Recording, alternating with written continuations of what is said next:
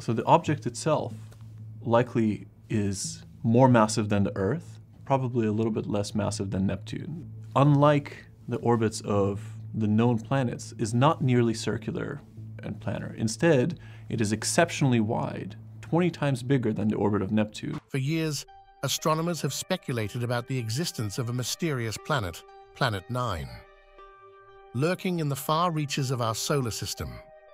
It's thought to be responsible for the unusual orbits of distant icy bodies, but the direct evidence? Still missing.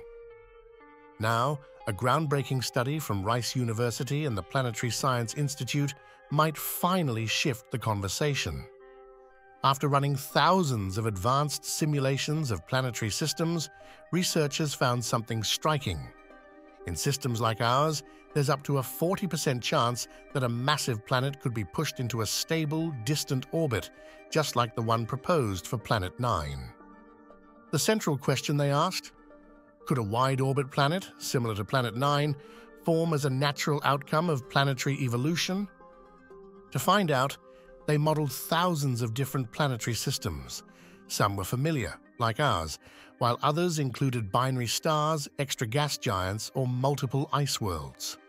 They placed these systems into star clusters, environments that mimic where most stars, including our Sun, are born. One pattern stood out. During the early chaotic stages of planet formation, gas giants often interacted gravitationally, leading to dramatic orbital changes. Some were flung outward.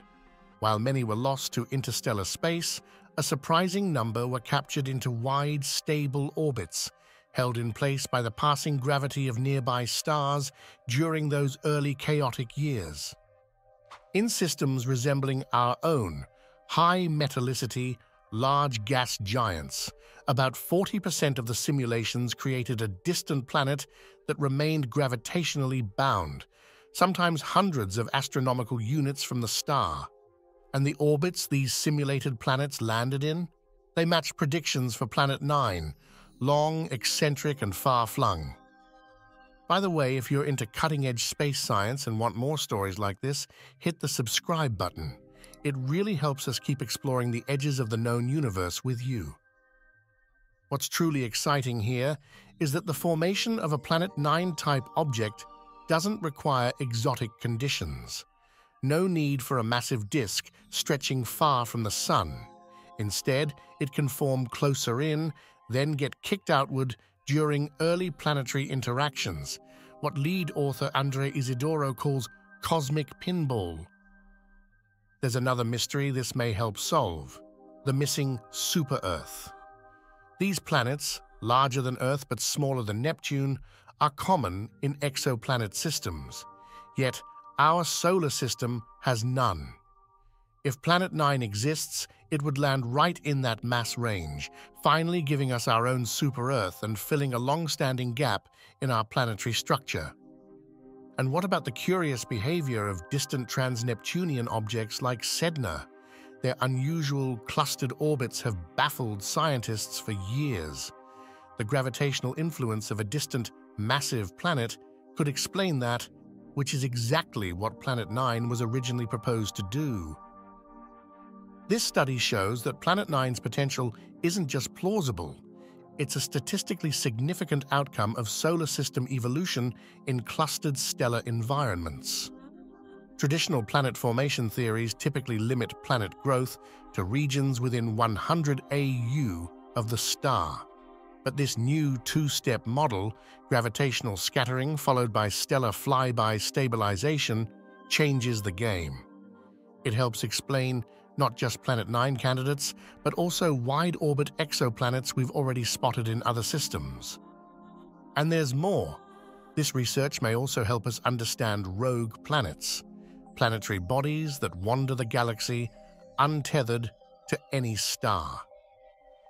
Most planets flung out during these early interactions become cosmic drifters, potentially explaining the growing number of free-floating planets discovered through microlensing and infrared surveys. So instead of being an oddball, Planet 9 might be a natural outcome of how planetary systems evolve in dense, star-forming nurseries. Still, Planet 9 remains elusive, and that's mainly because of how far and faint it is. Orbiting hundreds of AU from the Sun, it reflects very little sunlight and moves incredibly slowly, just a tiny shift over decades. Previous surveys like WISE and Pan-STARRS have scanned parts of the sky and ruled out some regions, but large gaps remain unexplored. That's where the Vera C. Rubin Observatory comes in. Scheduled to start operations soon, Rubin is designed to repeatedly scan wide swaths of sky with unprecedented sensitivity, the perfect tool to spot faint, slow-moving objects like Planet 9. If the planet falls within predicted ranges, Rubin might detect it within a few years. If not, it will still help refine the search and improve our models. Our solar system might be more dynamic and more typical than we thought. Planetary systems, even our own, may evolve through violent gravitational interactions, planetary close calls, and external stellar influences, not just slow and steady migrations. While we still haven't directly seen Planet 9, the growing evidence from simulations and orbital clues keeps the theory very much alive. With tools like Rubin Observatory coming online soon, the hunt is just beginning, and we may be closer than ever to finally catching a glimpse. Thanks for watching, and if you haven't already, make sure to subscribe for more cosmic discoveries, mysteries, and science news that'll keep you looking up.